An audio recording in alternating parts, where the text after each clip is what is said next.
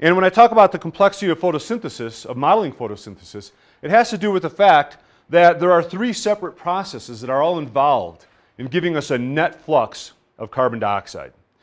And this is kind of represented here. This is rubisco. This is the primary carboxylating enzyme. This is where carbon dioxide enters the photosynthetic process.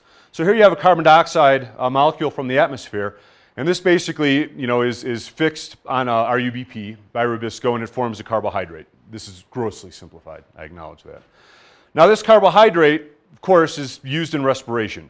So you have actually carbon dioxide entering through photosynthesis, and you have carbon dioxide leaving through respiration. In addition to carbon dioxide being taken up by rubisco, so too is oxygen, and that drives photorespiration. When this oxygen is taken up by rubisco, then the end product is carbon dioxide is released. So you have three processes. One process takes up carbon dioxide, two processes release carbon dioxide, and all this is happening through the stomata. So when you're modeling the gas exchange through a stomatal aperture on a leaf, you're really trying to understand three completely separate processes. Admittedly, the CO2 and oxygenase, these two activities are related through the rubisco enzyme, which fortunately simplifies the model quite a bit relative to what it could be otherwise.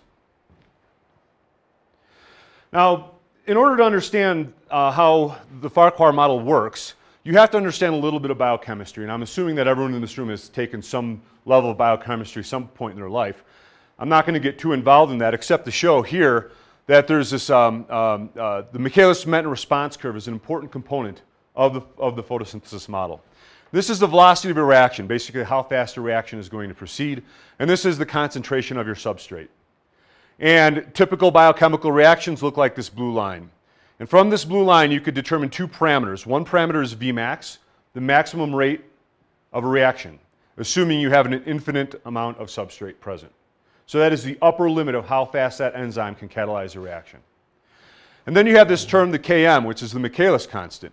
If you take 1/2 of Vmax, and in this cartoon diagram I just made Vmax 1,000, so you take a velocity, a reaction rate of 500, and you just go ahead and extrapolate to what substrate concentration do you need in order to be at 1/2 of your maximum velocity, well, that's going to give you your Michaelis constant. So this is sort of your affinity. The lower your Km, the easier it is for a substrate to find its way into an active site on an enzyme. And the higher your Vmax, generally the more potential you have to carry out a reaction. So Vmax and Km or Ka, some K value, are the really important components of biochemistry that all basically link into this response curve. So I just wanted to give you that overview because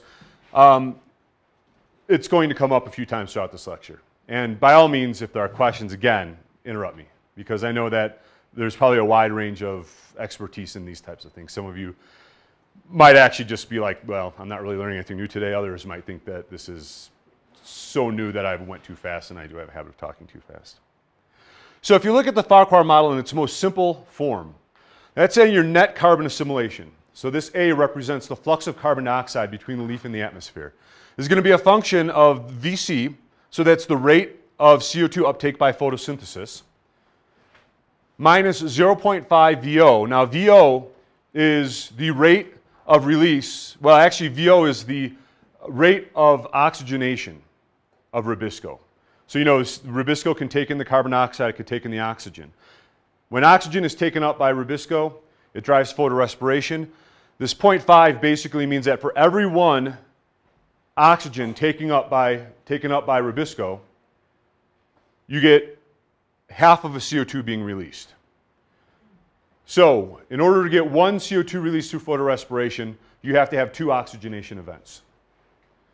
And this RD represents the mitochondrial respiration. That's a CO2 flux coming out of the leaf as a function of that carbohydrate being metabolized by the mitochondria. So basically, if your photorespiration is really high and your mitochondrial respiration is really high, your Vc in turn will be low. You end up with negative carbon assimilation. So you're basically just taking the gross uptake and you're subtracting away these two things that are releasing the carbon dioxide.